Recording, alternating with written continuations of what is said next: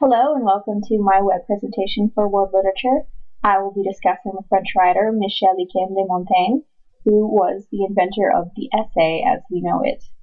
Over the course of this video, I'm going to be discussing his life, the hectic world of France in the 1500s, his legacy, and then I'll be taking a closer look at three of his works, of the inconsistency of our actions, of cannibals, and of friendship. Let's get started. Michel de Montaigne was born in 1533 to Pierre Yquem and Antoinette Deluc at the Château de Montaigne in Bordeaux, France. They were a family of wine merchants and were able to become nobility from their financial success. His father was active in trade as a member of the Court of Assistants of Périgueux and as mayor of Bordeaux. In 1557, Montaigne would begin to serve as a magistrate for the Chambre d'Enquête in Bordeaux, France. It is during this time that he meets Etienne de la Boétie, who would become his closest friend and perhaps the most influential person in his life aside from his father, to the point where it's actually quite impossible to discuss Montaigne without discussing la Boétie. Montaigne and la Boétie became fast companions and entered into an intense friendship. Unfortunately, they only enjoyed a few years together until la Boétie's death of a fever in 1563. The loss of his dearest friend was a severe blow to Montaigne, and he fell into a deep depression. Unfortunately, in 1568, another emotional blow came when Montaigne's father passed away. He inherited his father's title and estate, and he became so emotionally attached to the estate that he would begin signing his name not as Michel de Montaigne, but as Michel de Montaigne.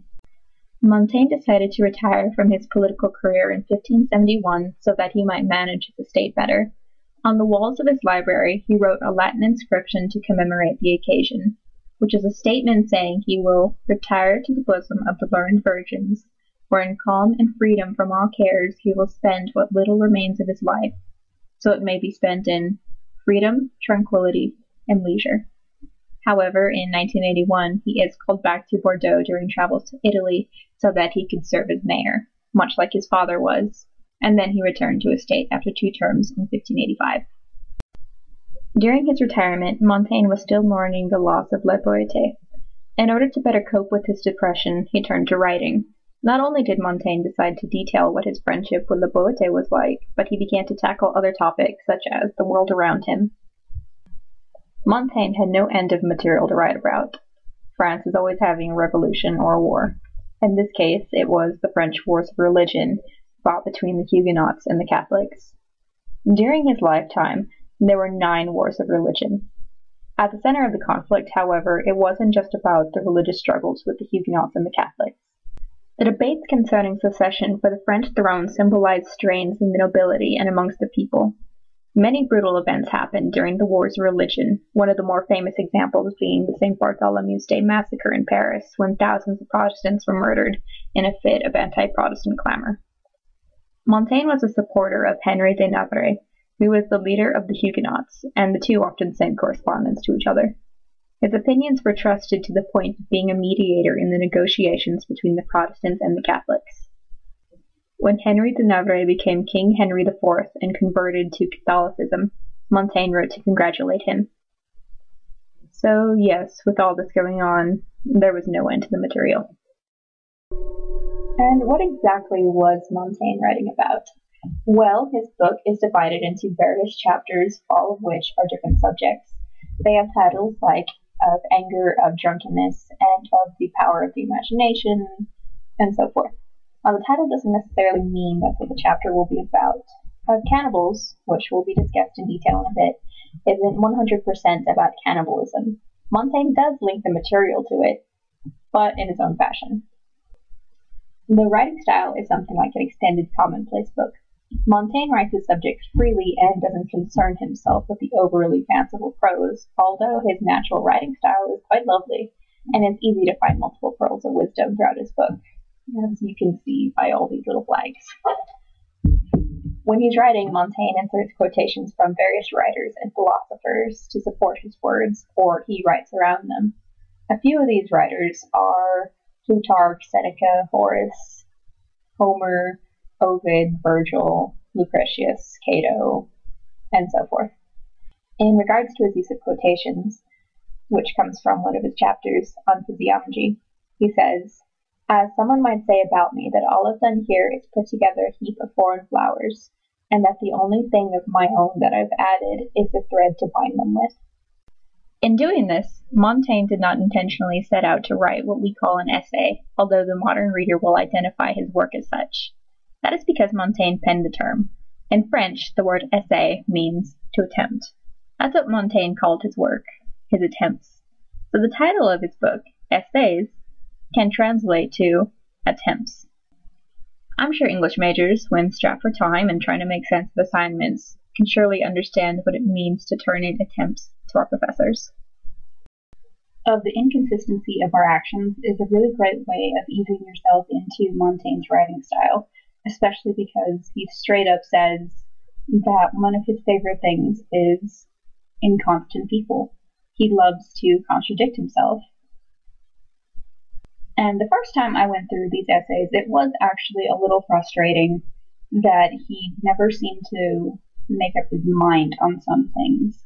But that's actually one of the beauties of Montaigne, is that it's a very natural thought process. I mean, who doesn't change their mind at some points? And the writing of these essays took the course of years, from the 1570s to the 1580s, and he continued to edit them throughout his life.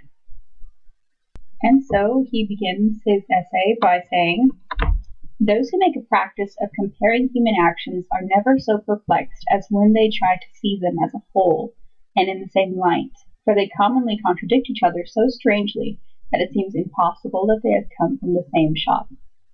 He also goes on to say that it has often seemed to me that even good authors are wrong to insist on fashioning a consistent and solid fabric out of us, because that's simply impossible. As he'll go on to say, is that mankind is never constant, that we're always changing and shifting, and our ideals, our opinions, they can be one thing one day and the next another. I mean, for example, I was a Republican in high school. And that's part of what the essays are attempting to do, they're attempting to document his changes in minds and his opinions from one day to the next. And they're very honest opinions, because he didn't quite expect that his essays would be put out to a larger audience. So in a way, it's almost like personal writing, diary writing, just a little bit more formal. To close up the piece, he says, "In view of this, a sound intellect will refuse to judge men simply by their outward actions. We must probe the inside and discover what springs set men in motion. But since this is an arduous and hazardous undertaking, I wish fewer people would meddle with it." It's actually really amazing that even though he went through his essays multiple times in order to correct things and make additions, he didn't want to clear up these inconsistencies. He wanted to present himself as he really was, which is not something a lot of writers are willing to do. Of Cannibals is a really great essay to look at in terms of when Montaigne would title an essay something and would begin to write about that subject, but would eventually move on to something entirely different, but he would link to it. Considering the attitudes that most Europeans had towards the New World natives, it wasn't exactly very positive, very friendly. They were viewed as savages, as barbarians, and that they needed Christianity to civilize them. Now, Montaigne doesn't necessarily go down that road. He actually has a bit of respect, and he is actually rather interested by the natives. He describes them with a sense of wonder by saying that their days are spent in dancing, and that they're recommended to have only two things: valor against their enemy, and to have love for their wives. Then he gets to the bit on cannibalism. When they bring back a prisoner from one of their battle victories, then they take that person, they tear them apart, and then they feast on their flesh. One would immediately expect that his wonder of the natives would then go downhill, that he would continue to condemn them. However, his essay shifts onto a new subject. He says, "I am not sorry that we notice the barbarous horror of such acts, but I am heartily sorry that, judging their faults rightly, we should be so blind to our own." And in this, he begins to call out France for the horrible acts of violence that they are inflicting upon their countrymen. He says that although French do not eat the flesh of their countrymen, that the French have surpassed them in every kind of barbarity, because this is occurring to men who are alive, not men who have been killed and then feasted upon. The passage that is really the major focus of this essay is whenever he's detailing the trip that 3 native men take to France, and then they're asked to describe what it is they see. He says that, and in a very Montaigne moment, he says, they say 3 things, but he can only remember 2 of them. He says that they really don't understand why it is that strong, bearded men stand around a child king and ask him to lead the country. Why don't they just kill the child and then one of them take his place? It just seems natural to them. And second, that they noticed there were among us men full and gorged with all sorts of good things, and that their other halves were beggars at their doors, emaciated with hunger and poverty, and they thought it strange that these needy halves could endure such an injustice, and did not take the others by the throat, or set fire to their houses. Now that is a really bold statement to make on Montaigne's part, and he's not afraid to make it. He is not patient whatsoever with religious extremism. He won't stand for it. He says that it's cruel, it's harmful, and it's tearing the country apart. And if these natives can see that, and even though they eat people, they're more human than we are. Montaigne's most famous and probably most renowned essay would be A Friendship, and for good reason. It's really because of this essay, which deals with the loss of La Boétie, that the rest of the essays even really exist. This is Montaigne at his most personal and most raw, because in discussing friendship and what it means to him, he's essentially discussing La Boétie and how important he was to him in his life, even if they only spent a few years together. It makes sense that all his ideas on friendship have been shaped by him. Montaigne then goes on to describe what he believes other people think of friendship as, and that they're wrong if they believe that their father or their brother are their best friend. He says that family members can't be your best friend. If your best friend, if you would, call it that, is your parent, it's only because you want their respect. It's not possible if they birthed you. Friendship can only occur whenever you choose someone, not someone who's related to you. He also goes on to say that love for a woman cannot be the same, because obviously women just don't have that emotional depth that men do. Women can't comprehend the type of soul-binding experience that friendship is. It's impossible, obviously. And almost as if he could hear the sound of academics typing away furiously at whether or not him and La Boétie's friendship was actually sexual, he then goes on to describe that friendship cannot be that other licentious Greek love, if you know what I mean, and I think you do. And that sort of relationship, he feels that it's based on physical qualities, and there's not an emotional connection that can be made there. Now, the most beautiful statements that Montaigne makes are actually a rather short summary of him saying that he can't really express himself fully, whether or not he would like to or not. And it reads, "For the rest, what we ordinarily call friends and friendships are nothing but acquaintances, and familiarities formed by some chance or convenience, by means of which our souls are bound to each other. In the friendship I speak of, our souls mingle and blend with each other so completely that they face the seam that joined them and cannot find it again. If you press me to tell me why I loved him, I feel this cannot be expressed, except by answering, because it was he, because it was I. And that's actually a rather extraordinarily beautiful statement, because it makes Montaigne say that true friendship, actual friendship, is a blending of the souls, that you become one person, and that you're almost soulmates without being romantic with each other. He sees himself in La Boétie, and possibly that La Boétie sees himself in Montaigne, and that the reason the essays didn't exist whenever La Boétie was alive was because there was no reason to. He had his other person with him. He was a complete person.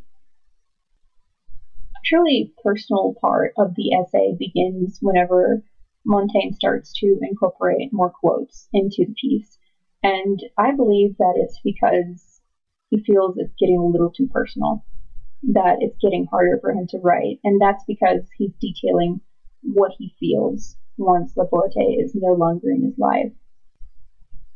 He says that, for in truth, if I compare all the rest of my life, that by the grace of God I have spent it pleasantly, comfortably, and except for the loss of such a friend, free from any grievous affliction, and full of tranquillity of mind, having accepted my natural and original advantages without seeking other ones.